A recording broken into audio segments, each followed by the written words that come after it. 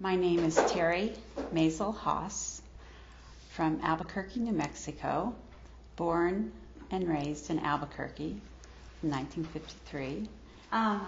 In 1893, my grandparents' family immigrated from Thrombola, Austria to New York. My grandfather came over with his parents and one sister, and when he was 8, he started working for the Western Union. When he was around 17, 18 years old, and he was still working at the Western Union, one of his best friends was my grandmother's brother, Daniel Menon. And one afternoon on a Saturday, his sister, my grandmother, came to pick him up to go to a movie. When my grandfather saw her, asked Daniel, "Who is that good-looking girl?" He said, "Well, that's my sister." So he said instantly, "I'm going to marry her." After they married in 1911, they went to Albuquerque because he got a job with the Western Union. They transferred him again, and then was hired at Citizens Bank in Albuquerque as a vice president.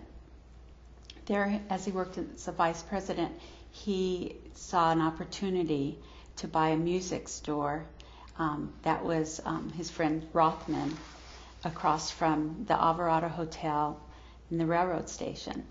So he saw an opportunity to add curios to that store because so many tourists came through town. The first store was at 117 South 1st Street. The store that we know it today was moved to in 1939. He built the store.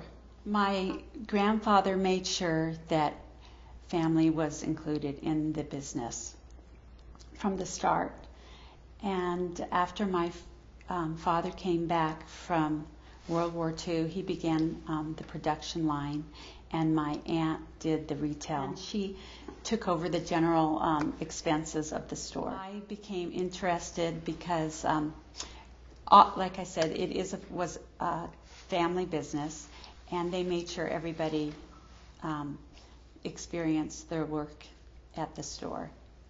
I worked down below making jewelry, and it was one big family there. We always felt so comfortable with the whole atmosphere at Maisel's. The lessons I learned from my grandparents was, of course, hard work, and I saw that with such great respect for my grandfather. Family, which was so important, and especially through the Jewish holidays. And I saw the importance of education. They instilled in all of us how important that is, and charity as well. My grandfather and my grandmother belonged to both Congregation Albert and B'nai Israel. And first, my grandfather was president of B'nai Israel in the early 1930s. And then for 6 years, he was president of Congregation Albert. Anytime a customer came into my grandfather's store, he would give them a piece of turquoise because he felt that was good fortune, because turquoise gave him so much good fortune in his life that he wanted to spread that. So he always said, have a piece of turquoise on your person and you'll always have good luck.